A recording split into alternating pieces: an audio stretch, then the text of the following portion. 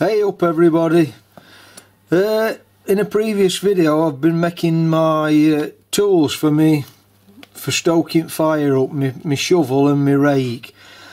And in this one, so that were in a previous video. In this one I'm going to make a firebox, I'm calling it a Firebox quick removal tool. And I'm going to make a little hook arrangement with a support on it, a rod and a handle, so I can hook it in the firebox and remove the firebox with a fire if I ever need to do that in an emergency quickly.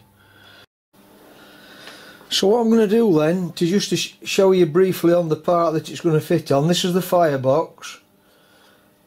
I'm going to make a tool that hooks under the lip of the firebox here. I may have to put a leg on it just to support it, I don't know yet. And then I can pull the firebox out quickly with a fire in if I ever need to.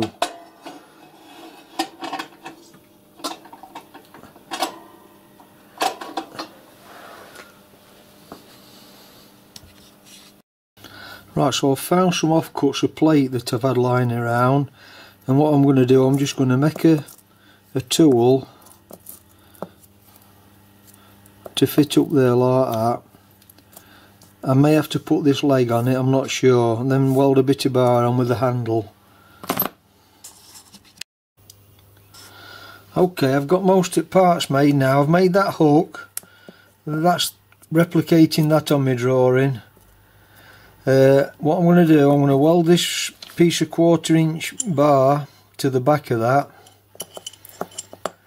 put a ferrule on like I did with my shovel and my rake, put this copper ferrule on with a handle for the ferrule to nip the handle onto the rod.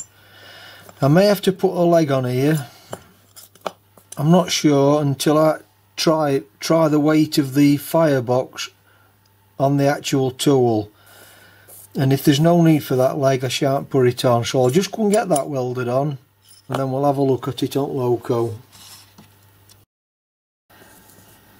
That's got the handle fitted, so I suppose the only thing left to do now is go and try it.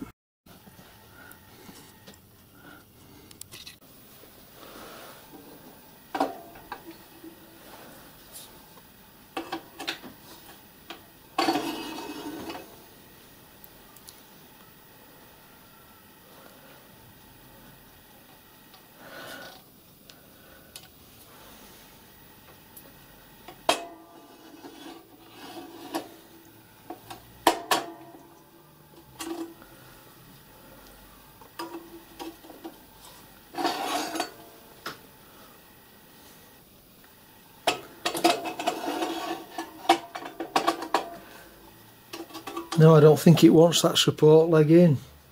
I think that's strong enough. I can always add it in later if I feel I need to, but I think that's okay.